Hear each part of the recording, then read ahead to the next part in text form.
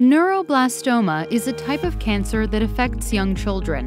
Current therapies include surgery, chemotherapy, radiotherapy, and stem cell transplants.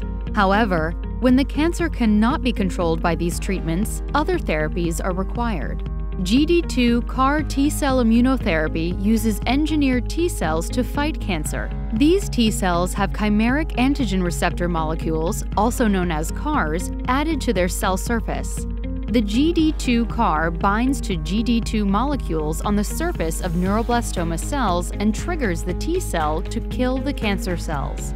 CAR T-cell therapy has been effective in fighting blood cancers, but until now, not strong enough to treat solid tumors like neuroblastomas.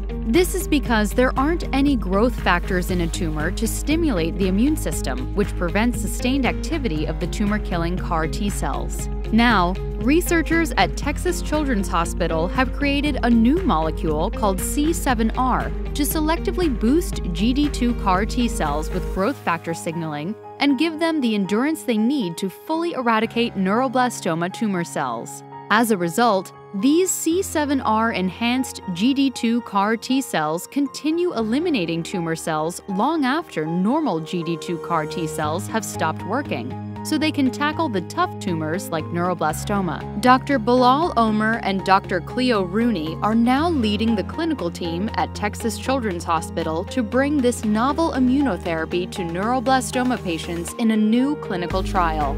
The clinical trial to use C7R-enhanced GD2 CAR T-cells is now open, and this novel immunotherapy is now being offered to neuroblastoma patients at Texas Children's Hospital.